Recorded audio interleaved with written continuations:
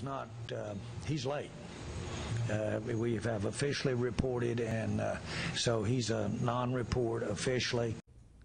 Well, you heard it right there. Jerry Jones was talking about Ezekiel Elliott not reporting to Oxnard for camp as he is seeking a new contract. Elliott is one of 3 playmakers looking to extend their contract. However, the other 2 players, Dak Prescott and Amari Cooper, both reported to camp.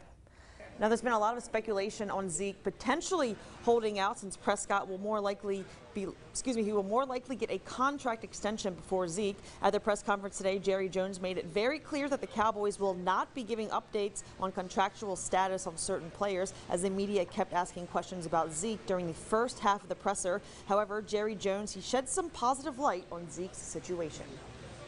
It's a part of what goes on in football. Football is business. It's pro football. And so it is business, and you know, you are where you are on every contract. Every contract we have an agreement on. Every contract we have an agreement.